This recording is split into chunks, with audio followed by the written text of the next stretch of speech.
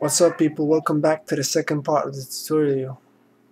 Basically, we've done almost everything. Here I'm just checking to see if the eyes line up, and as you can see they do. So what you want to do next is take the line tool and start drawing out the nose. I did look at pictures online and I couldn't find any that matched the cartoon nose, so yeah, I just started drawing my own. Once you finish with the nose, what you want to do is you want to untick all the other layers. What you want to do is just leave the outline of the nose, and then what you want to do is make another layer and merge all the visible. This way you can rotate and move at the nose layer freely.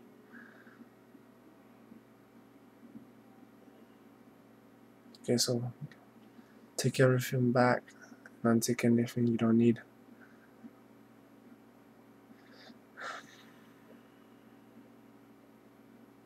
What you want to do is move the nose into the right place, whatever. So next I'm going to insert my mouth. I got an image from the internet. As you can see, there's loads of different ones, and I'm going to choose the right one and move it into place. So right now you just want to get rid of all the rest ones that you don't need.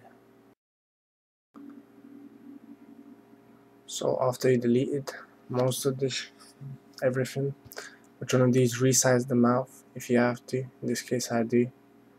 So yeah, I'm just going to click on the right layer, and then you just select or whatever, select what, and then click Ctrl T to transform. So here you can rotate and resize the shape, put it in place.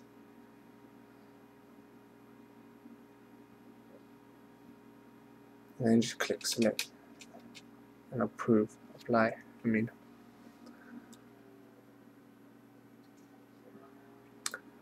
So now that I got most of the parts in place, what I'm going to do is just keep moving around each layer till I find the right combination.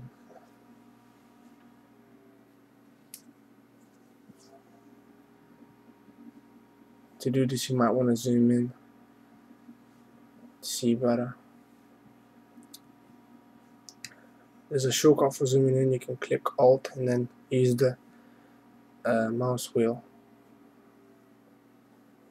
to zoom in.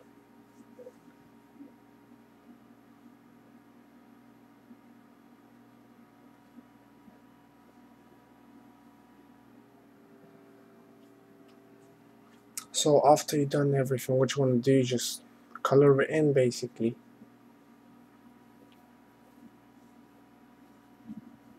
Because of the time, I'm not really going to be able to show how to color it fully, but I have other previous tutorials I've done which you can see how to do it, or how to color in cartoon images. But yeah,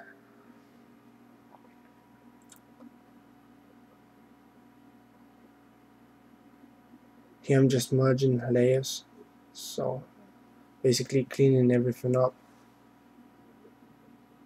You can change the color of the eyes if you got the image from the internet by selecting it and clicking Ctrl U, and then you can just drag stuff to see the color change.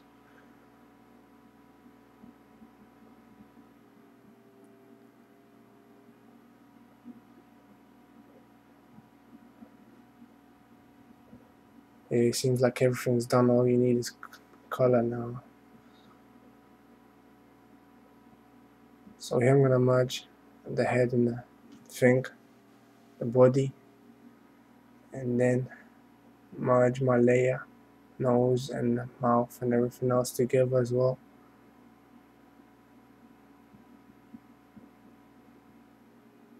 I've done a mistake, merge the body with the thing. So anyway, when that's done, as you can see, I got I got some white parts. I'm going to delete those white areas so they don't interfere when I color in the image.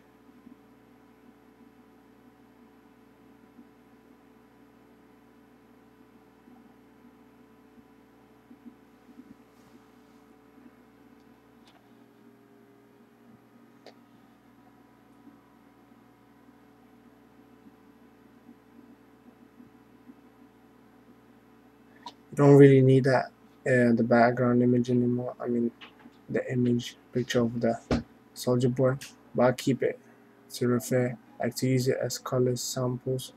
I'm gonna sample the colors from that picture. So yeah, if you don't want, if it sort of like disturbs, you can just take it off.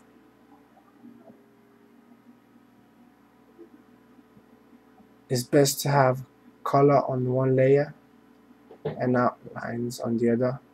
So if you keep the outlines on top, that way you can just color in and go over the lines.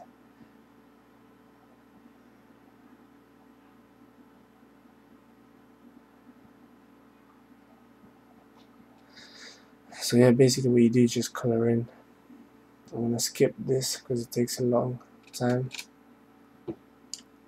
You can use whatever you want to color it in, but basically I just use a brush and select tool, wonder tool. Yeah, wonder tool.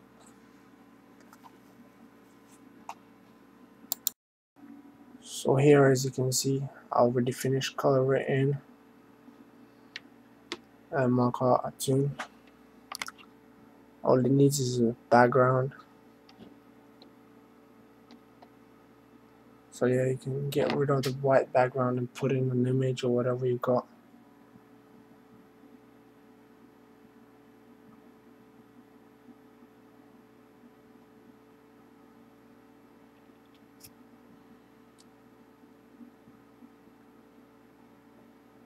So yeah, click on the new layer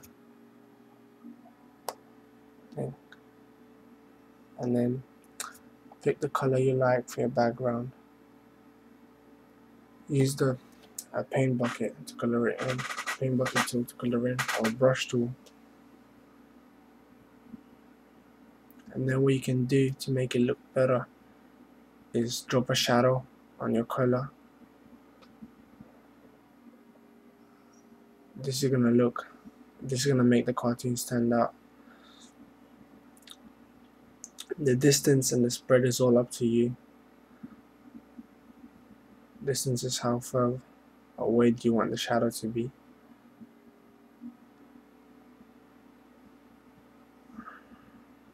Add some text to finish everything off, make it look nice, and crop the image to the right size. And that's it. The image is finished. So the reason why I made this tutorial is because the other cartoon video I made is sort of more realistic, and this is more cartoonish, almost like, yeah, like a real cartoon. It's really simple to make, so if you like the video, please do subscribe. I hope you enjoy it. There's also one, if you don't like spending so much time making these cartoons, there's this app for, I think, iPhone and iPods. It's called Toon Paint. So yeah, do have a look at it. It's a really good app and it's easy to use to make good looking cartoons. What's up? If you like this video, please do subscribe and thank you for watching.